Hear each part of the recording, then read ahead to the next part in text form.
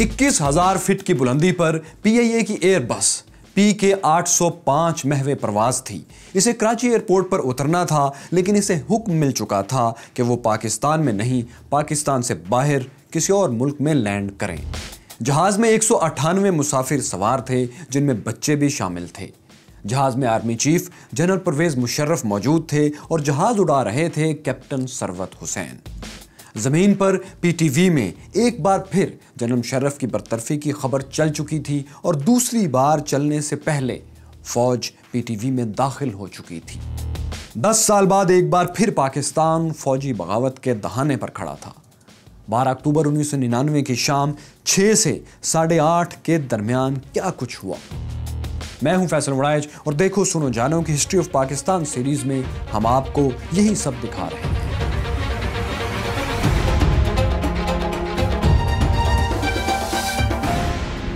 MD PTV Yusuf bag Mirza ने देखा कि एक मेजर दर्जन भर फौजी जवानों के साथ न्यूज़ रूम में दाखिल हो चुके हैं और जनरल मुशर्रफ की बरतरफी की खबर रुकवाने के ऑर्डर्स दे रहे हैं।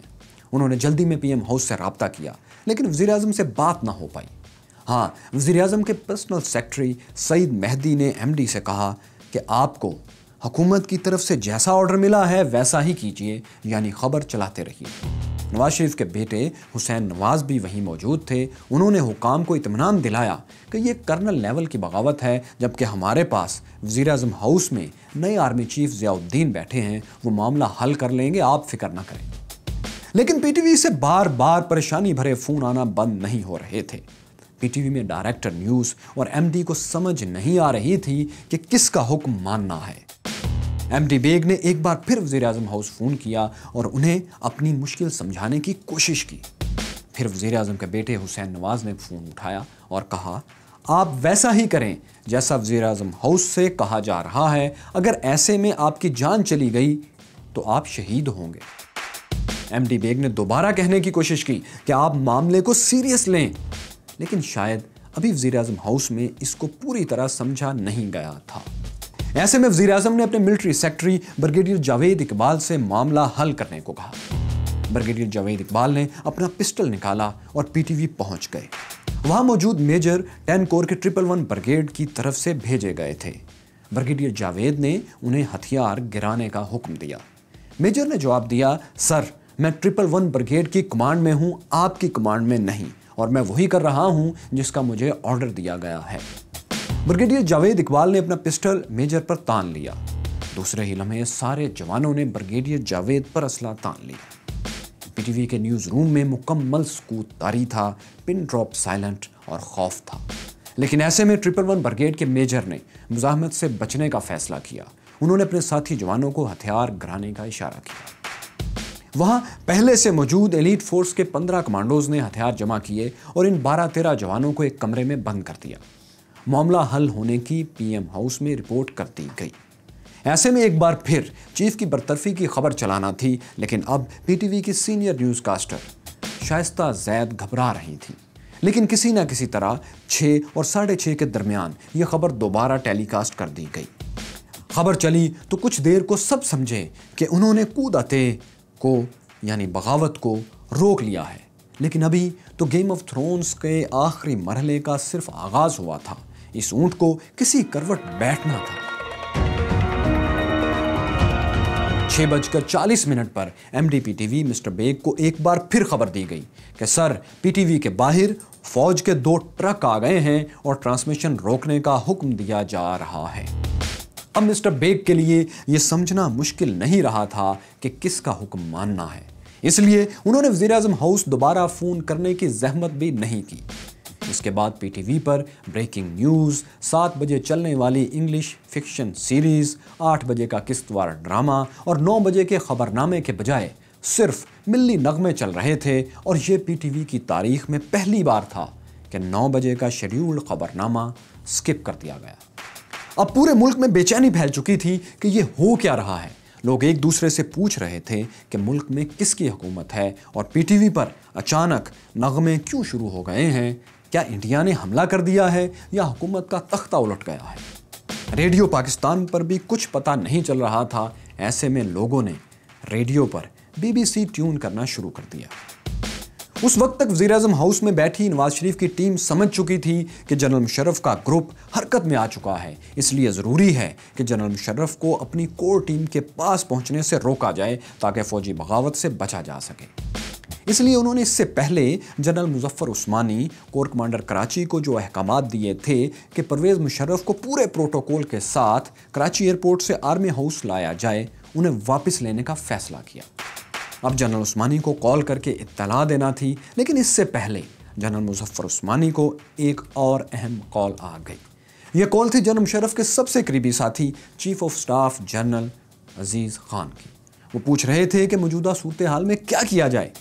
جنرل عثمانی نے جنرل عزیز سے ہی واپس پوچھ لیا کہ کیا جنرل پرویز مشرف جانے سے پہلے کوئی احکامات دے کر گئے تھے؟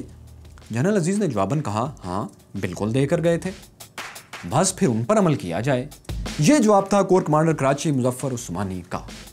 بہرحال اب جنرل مظفر عثمانی کراچی ایئرپورٹ کی طرف روانہ ہوئے اور انہیں اس دوران وزیر اعظم ہاؤس کی طرف سے وہ کال موصول ہوئی جس کے لیے پی ایم ہاؤس کافی دیر سے کوشش کر رہا تھا۔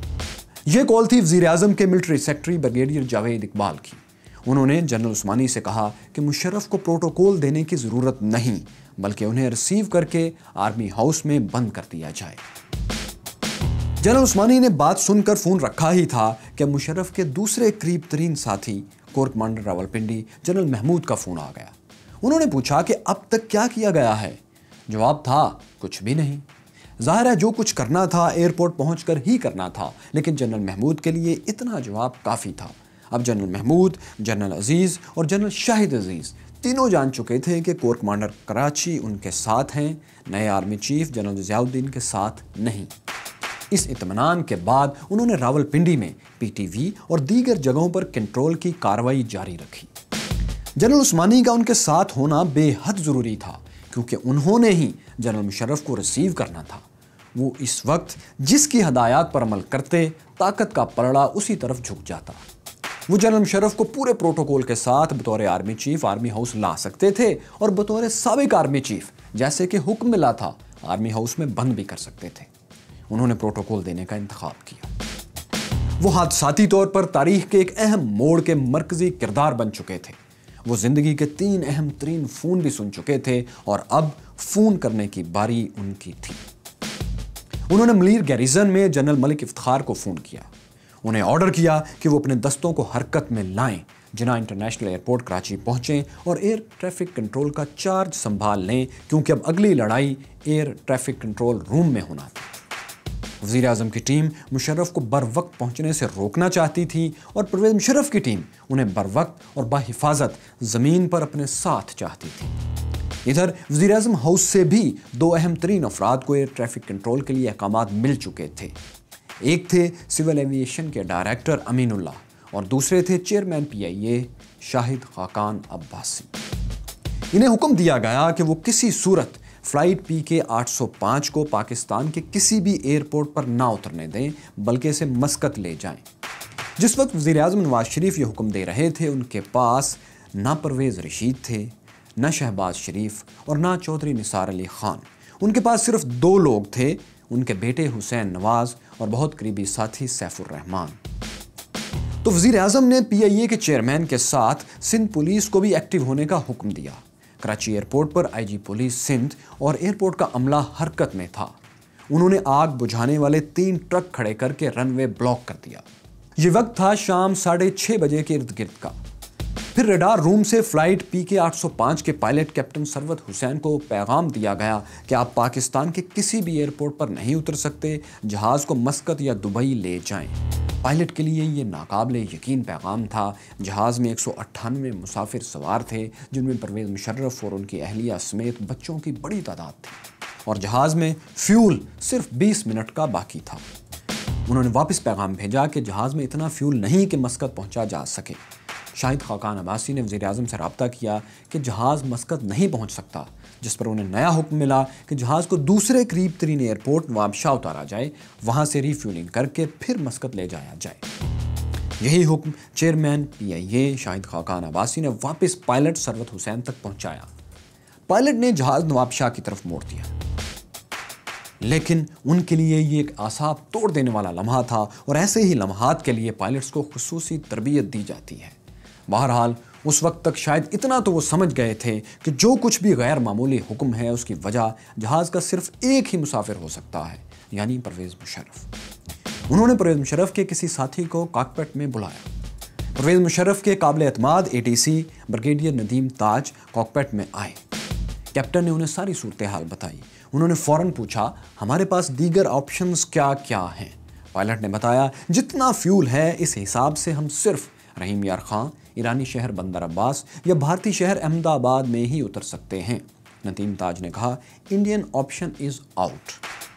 फिर नदीम ताज ने परवेज़ मुशर्रफ के सूरत हाल के बारे में जाकर बताया तो वो भी कॉकपिट में पायलट के पास आ गए। इसके बाद का सारा वाक़या जनरल परवेज़ मुशर्रफ अपनी किताब in the line of fire में तफसील से लिख चुके हैं। उनके मुताबिक जब उन्हें भी जहाज़ उतारने के 3 ऑप्शन बताए गए तो उन्होंने अहमदाबाद के ऑप्शन पर कहा कि ओवर माई डेड बॉडी। इस दौरान ब्रिगेडियर नदीम ताज ने मोबाइल से ज़मीन पर किसी से रब्ता करने की कोशिश की, लेकिन रब्ता नहीं हो सका। अब उनके सामने सिर्फ एक रास्ता था कि जहाज़ के स्पेशल कम्युनिकेशन सिस्टम से कंट्रोल टावर में रब्ता किया जाए।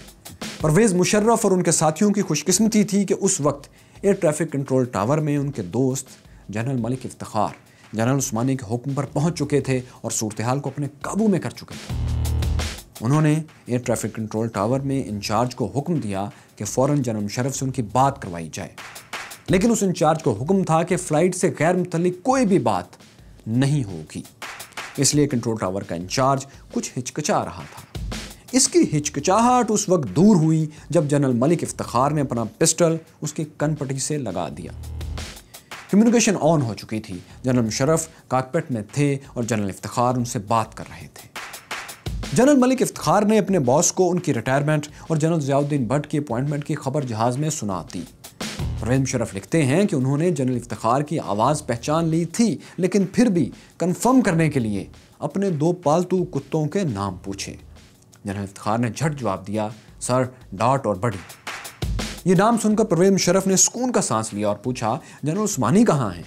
जवाब दिया गया, वो एयरपोर्ट पर ही मौजूद हैं, सब कुछ कंट्रोल में है, आप इत्मीनान से कराची एयरपोर्ट पर ही लैंड कीजिए। जनरल मुशर्रफ ने राब्ता ख़त्म करने से पहले ऑर्डर दिया कि देखना कोई शख्स मुल्क से भागने ना पाए। पायलट कैप्टन सरवत को जनरल मुशर्रफ ने कराची एयरपोर्ट पर उतरने का हुक्म दिया। कैप्टन ने नवाबशाह जाते जहाज़ को वापस कराची की तरफ मोड़ दिया। एयरपोर्ट के रनवे से 3 ट्रकों को हटाया जा चुका था। जहाज़ बाहिफाजत जिना इंटरनेशनल एयरपोर्ट पर उतर गया। ये वक्त था रात के 7:47 और जहाज़ में सिर्फ 420 सेकंड का फ्यूल बाकी था। एक सब्र आजमा इंतज़ार के बाद जनरल मुशर्रफ तैयारे से बाहर निकले तो उन्हें रिसीव करने के लिए कोर कमांडर कराची अपनी पूरी मुसल्लह सिपाह के साथ मौजूद थे। जनरल मुशर्रफ चूंकि जहाज़ में थे इसलिए वो पूरी तरह नहीं जानते थे कि जो लोग उन्हें लेने के लिए आए हैं उनके इरादे क्या हैं, क्योंकि टेक्निकली तो वो रिटायर्ड किए जा चुके थे। उन्होंने आंखों ही आंखों में सवाल लिए जनरल मुजफ्फर उस्मानी की तरफ देखा तो जनरल उस्मानी ने कहा, सर, मुझे आपको गिरफ्तार करने का ऑर्डर मिला है। जनरल मुशर्रफ परेशान हो गए। इतने में उनकी नज़र बेख्तियार उस गाड़ी पर पड़ी जो उन्हें ले जाने के लिए खड़ी की गई थी। उस पर चीफ ऑफ आर्मी स्टाफ का झंडा लहरा रहा था। परवेज़ मुशर्रफ जनरल परवेज़ मुशर्रफ ही थे। डी जोरे ना सही तो डी फैक्टो तो वो थे। चुनांचे वो मुतमईन होकर मुस्कुराए, जनरल उस्मानी भी मुस्कुराए और दोनों 5 कोर हेडक्वार्टर की तरफ रवाना हो गए। कोर कमांडर कराची जनरल उस्मानी बगावत के एक हिस्से को कामयाब कर चुके थे, जबकि दूसरा हिस्सा रावलपिंडी में 111 ब्रिगेड मुकम्मल कर रहा था। इसी ब्रिगेड के कर्नल शाहिद अली, जिनकी बुनियादी जिम्मेदारी PM हाउस की हिफाजत थी, अपने सिपाह के साथ वज़ीर आज़म हाउस की तरफ बढ़ रहे थे।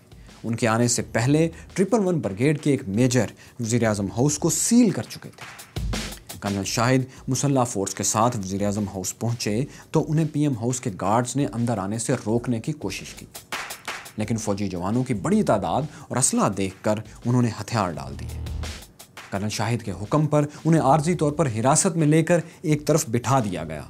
इसके बाद कर्नल शाहिद वज़ीर आज़म हाउस में दाखिल हुए। यहाँ बरामदे में नए आर्मी चीफ जनरल ज़ियाउद्दीन और नए चीफ ऑफ स्टाफ जनरल अकरम मौजूद थे। PM हाउस के दीगर गार्ड्स और एलीट फोर्स के कमांडोज भी वहीं मौजूद थे।